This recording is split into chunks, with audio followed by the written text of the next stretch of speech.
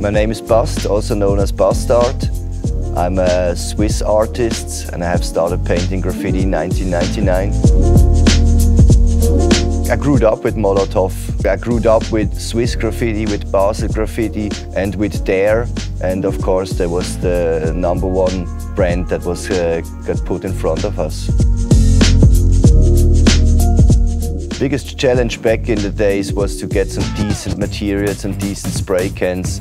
So I grew up using everything I could find, and it took actually a while until we made our first journey to a real graffiti store, to a real spray can store here in Lahr, to get our first real spray cans. I call my style graffiti pop. It's a colorful mix out of cartoons, pop art, some influences from my graffiti years.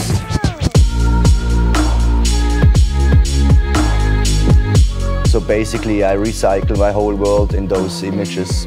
My whole life, my childhood, my upcoming, everything mixed up together and served on a colorful plate.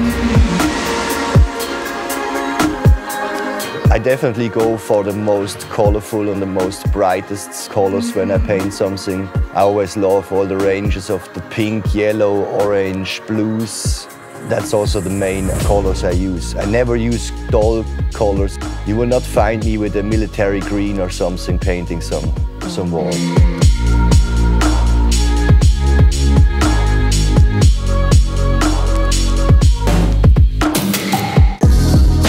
I recently have started using the red fading for my fill-ins to give it a really smooth coating. I like it. And next to that, for me, it's just one, and that's the yellow skinny. That's what I need.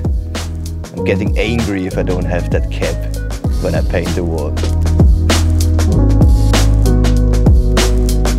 The new generation of the premium cans are definitely a bigger step upwards in making the paint even more easier to apply and make it even more easier to paint. It's a big step from the first one. My artwork is definitely built up on the story of MOLOTOW. I used the muscle car on it because everybody knows Jürgen Feuerstein loves his car.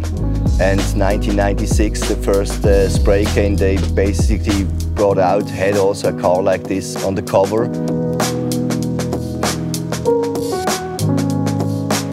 And from the car all the way, it goes a story through my life as a graffiti writer. I have my wife in there, or it could be anybody's wife, girlfriend that is sitting at home and her husband or boyfriend is somewhere out at night painting, or somewhere arrested in a cell waiting for his judgment.